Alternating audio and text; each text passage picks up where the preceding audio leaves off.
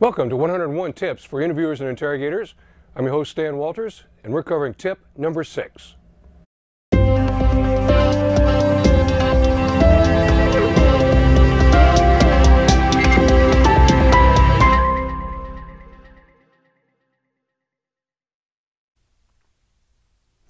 Tip number 6 of 101 Tips.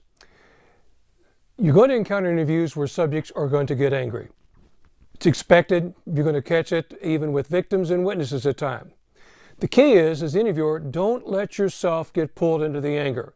Remember, this is not about you in the first place. It's about the subject. The interviewer gets pulled into anger, several things happen.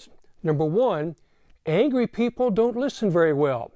In fact, I like to say they're intellectually deaf, so there's no dialogue going on. Problem number two, people who are angry lose their ability for creativity. You as the interviewer, if you get angry, you lose your ability to think outside the box, to think creatively, to overcome the problems. It's like your concentration, your focus collapses in on itself. You use the ability to work your way out of that. The other problem with anger is an emotion-based response. It's a reaction. And reaction is a negative behavior on the part of your subject. The problem is with anger also is that the subject will dictate the rules of engagement. They'll dictate how the conversation shall go. And so the interviewer loses the advantage of directing and monitoring the interview and taking it in a positive direction.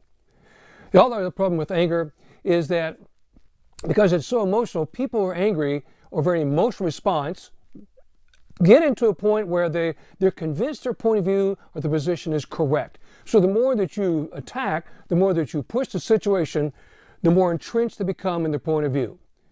So find a way around anger. Don't get involved. Don't let them drag you in. Don't let them bait you. Understand their point of view and acknowledge what's upsetting them. Say, let's work on it together. How would we deal with this? In fact, you'll find one of my YouTube videos, extensive one, about 10 minutes long, about ways to deal with an angry subject. So think about what anger does to you and destroys your ability to gain information. Thanks for coming back. Again, be sure that you subscribe to the YouTube channel so you can get more of the 101 tips. Connect with me on Facebook, LinkedIn, Twitter, Instagram, and be sure to visit my website, thelieguy.com and thelieguy.blog.com. Find out what's going on in interview and interrogation and some of the innovative techniques and training that we're involved in. Come back again and we'll talk about tip number 7.